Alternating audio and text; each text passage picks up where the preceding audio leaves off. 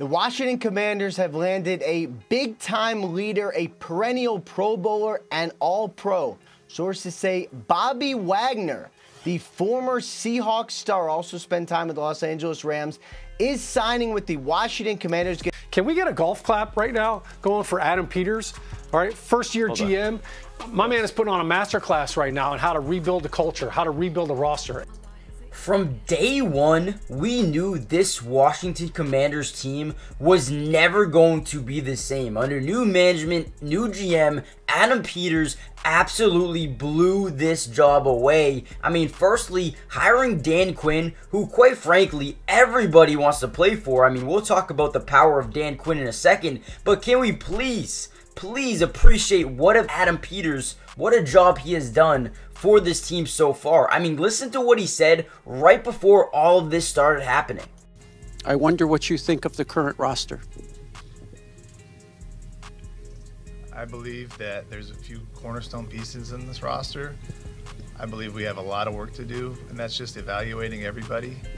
And you heard it right there. From the jump, Adam Peters knew he needed to change the culture of this team. And the first step was hiring a head coach. And he did a perfect job by bringing in former Falcons head coach and defensive coordinator for the Cowboys, Dan Quinn, a guy that players want to play for. And we've seen that throughout the entirety of the offseason so far. He has brought in free agents that I didn't think they were going to be able to get, including Bobby Wagner, right? This was a perfect hiring to start this Commanders rebuild. We're following breaking news here on CBS Sports HQ. Dan Quinn has reached a verbal agreement to become the next head coach of the Washington Commanders.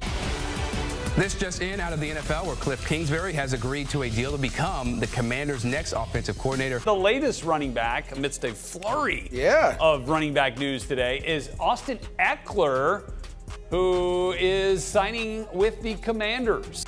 Now, to start this video, I actually wanted to start backwards and talk about their most recent signings and then get to the ones that happened earlier in the offseason. Now, let's start right away with Bobby Wagner. Now, this might not seem like a big addition because he is in the tail end of his career, but Bobby Wagner makes so much of a difference right away. I mean, let's just go look at his numbers really quickly.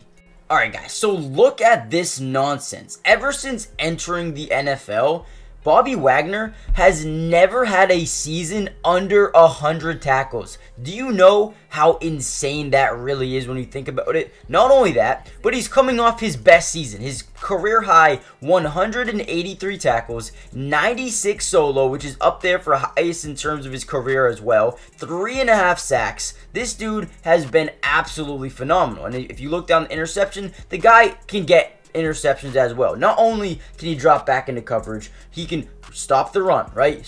100 run stuffs in his career, 68 pass deflections. He can get to the quarterback, but the surest thing of all is he's one of the most reliable tacklers in the NFL.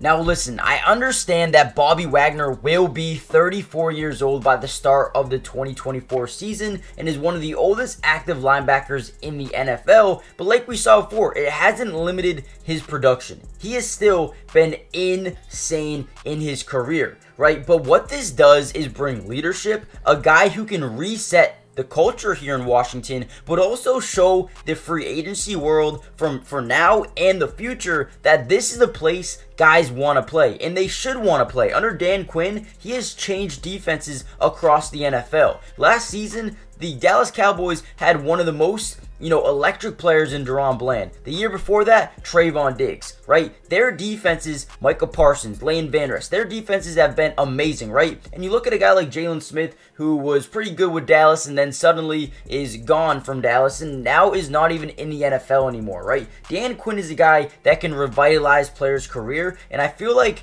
in Washington, he is going to change everything. Signing Wagner reunites him with Dan Quinn after a decade when they were together in Washington, and this is a big boost to their linebacker core. It can help develop and have leadership for a young guy like Jamin Davis and setting the tone for this Dan Quinn defense. This is a huge addition, really. It really is.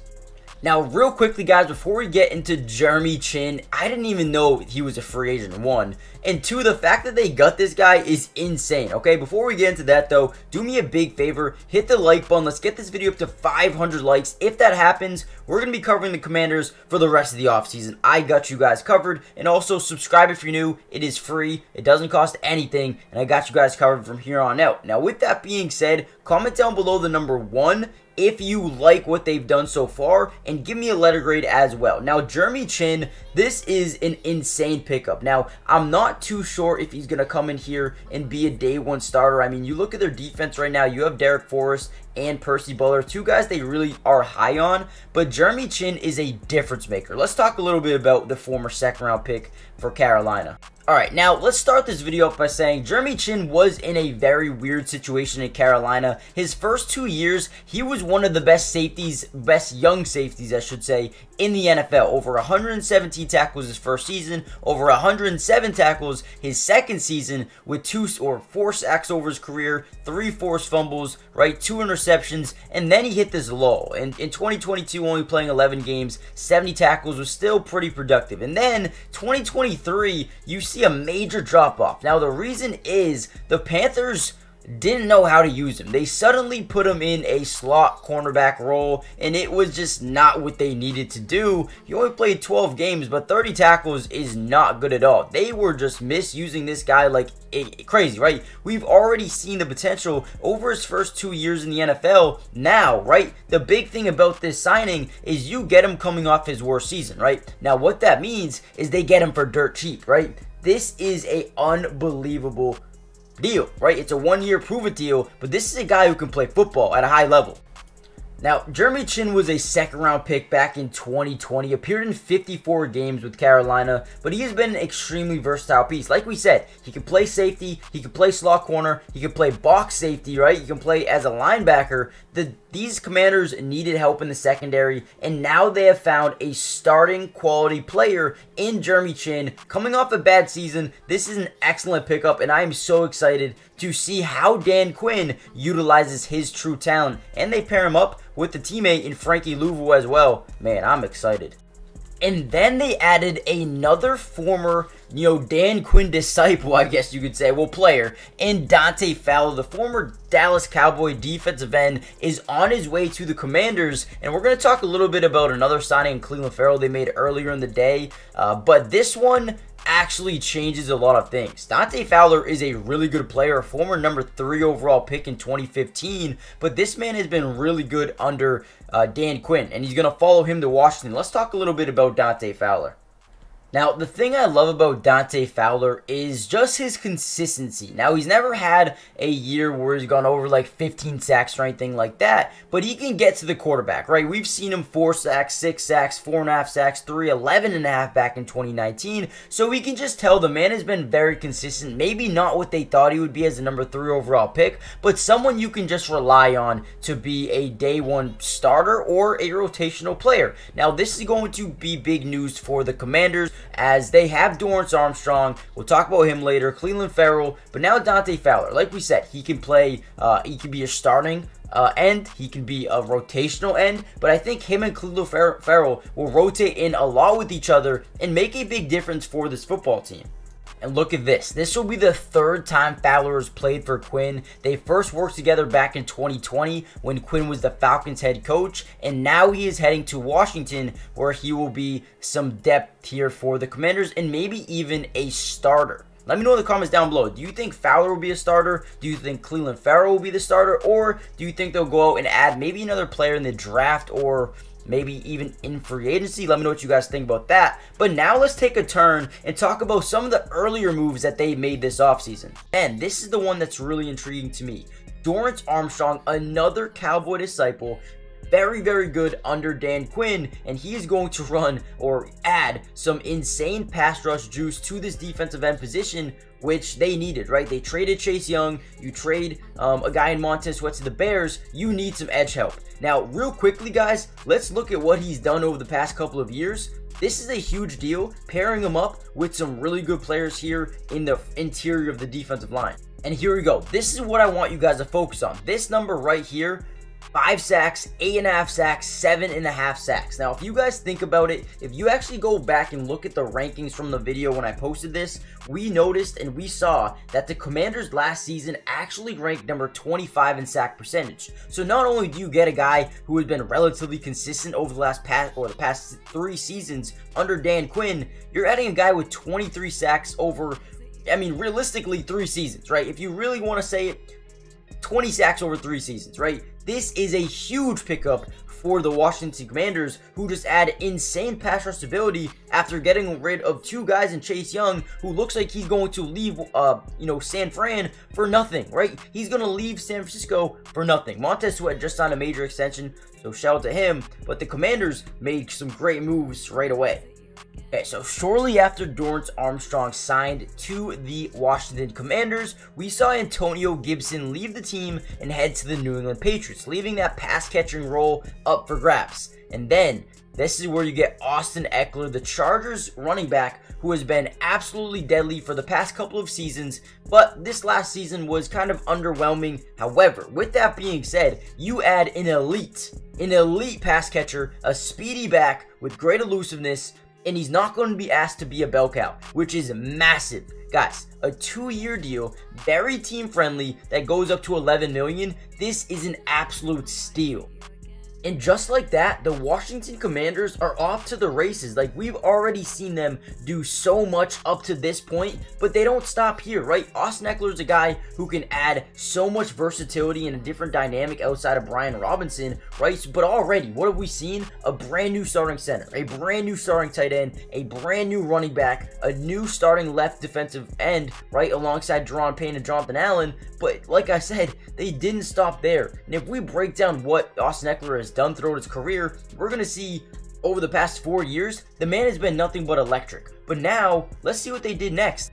Now, before we get into the last 4 or 5 signings that they've made, and I know there only shows 3 here, but yeah, they've made more signings this morning. Before we get into that, do me a big favor, hit that like button just so we can get this video out to more Commanders fans around the world, but also subscribe to the channel if you're new. It is free, doesn't cost anything, and I'm posting every single Commander signing that you guys need to hear about. I got you guys covered. Join the family. And also comment down below a letter grade for their offseason so far and what do you think they need to do next. But let's get back into the video.